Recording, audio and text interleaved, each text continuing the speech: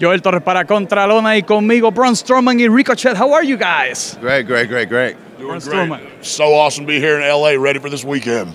And how excited are you guys because you're going to WrestleMania as a tag team? And I gotta say, you have applied yourselves as a tag team greatly. Great. I think the styles between our two styles really go together. I think there's a lot that we can accomplish together, and really, like you said, this is just the beginning. We've just kind of started the tip of the iceberg as far as the tag team goes. And I think, again, there's just so much more that we can build on. And like you said, we're learning every time we go out there. We're learning. And again, I think we're destined for success. Awesome. You recently came back to WWE. How excited are you for WrestleMania and being his tag team partner? Man, it's unbelievable. Opportunities don't come often, and you make the most out of them. And my time away from WWE gave me some time to think and really understand and appreciate how special this is. And now that I'm back home where I belong, partnered up with Ricochet, someone that I've admired and had massive amounts of respect for. He's such an unbelievable athlete.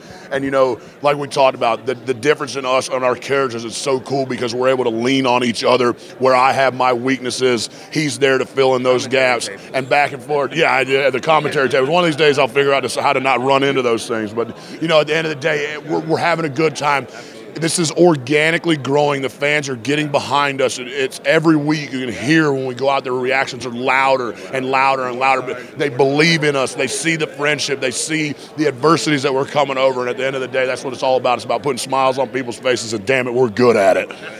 Awesome. So I gotta ask you, next month, well, actually May, Yeah. you guys are going to Puerto Rico. You're gonna be in San Juan. I'm excited. Backlash is gonna be held in Puerto Rico. How excited are you? I'm super stoked, for one, just to go, to another country and do the things. But Backlash has always been one of my kind of favorites as a kid. I always loved WrestleMania, but Backlash right after was always something that I looked forward to. So now that it's back and we're going to Puerto Rico, baby, let's go. I'm excited.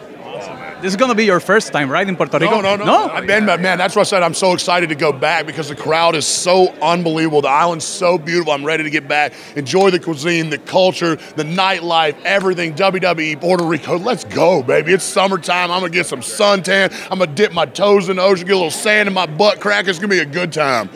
That's great. So to end this quick interview, a quick message to the fans in Puerto Rico, in Latin America, that are watching you right now. Just want to say, get ready for the Backlash. It's going to be amazing. If you guys haven't been to a show, we need to see you there because it's going to be awesome. This summer is gonna be muy caliente. El Monstro is coming to Puerto Rico. We see you guys in Puerto Rico. This has been amazing. Thank you so much. Gracias. Braun Strowman, Ricochet, lo vieron aquí en Contralona, conectando la lucha libre contigo.